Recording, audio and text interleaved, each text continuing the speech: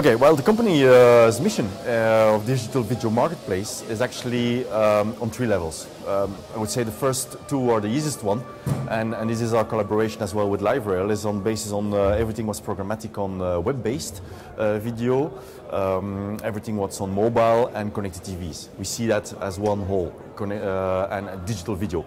But what we strongly believe already for more than 2 years is that automatization will come into media.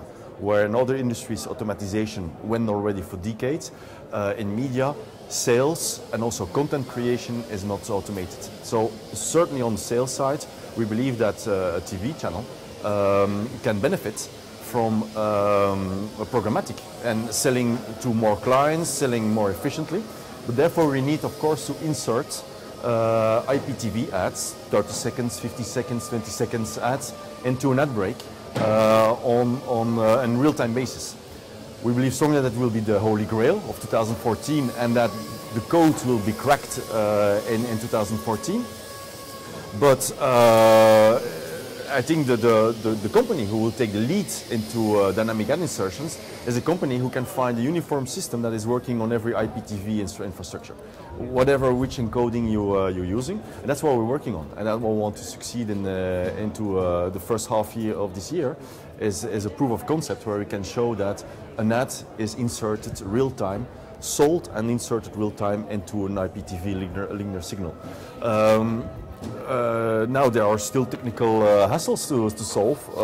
Latency was one of them, but what we face right now is actually when we look into the standard of TV and a standard of digital, IRB VAS standard, that's what we will bridge together, make sure that it's talking to each other, but it's encryption. Where we face the most, and every IPTV distribution is using another encryption system of their own proprietary, or is that we don't see that in mobile or in web encrypted signals.